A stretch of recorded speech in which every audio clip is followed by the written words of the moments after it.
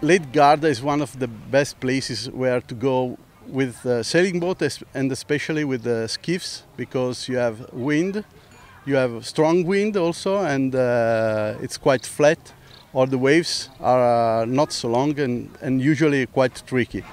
It's a long time that the class come here to sail from the 1999, so it's a lot of years. This year is we host the European Championships, and we have 17 boats all from all around Europe and from all around the world. So we have USA, Australians, New Zealanders. We have from Europe, Great Britain boats, from Germany, Switzerland, Hungary.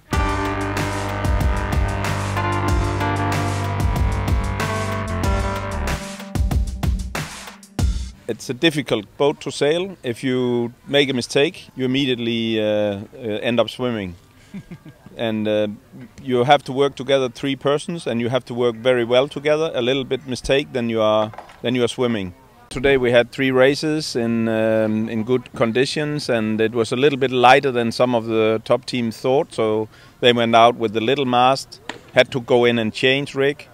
But we had 3 good races in medium winds today. There was a collision between a New Zealand and an Australian boat just before the start, and you know, if it's just in front of the starting line and everyone wants the best position, and sometimes the boat can be a little bit difficult to steer, and then they were hooked together and capsized, and yeah, that's what happens.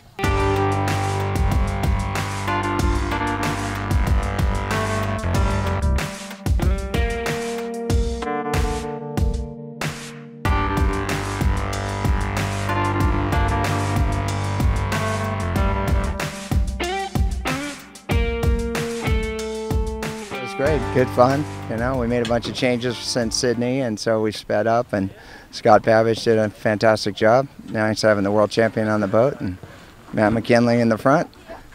I would say mainly tactical. Scott was making really good calls tactically. We didn't really get out of the blocks very well the first 2 races, and we had to kind of work our way through the fleet. And it's a really difficult course to pass on because it's kind of a go right course, but there's little corners where you can cut things off and gain.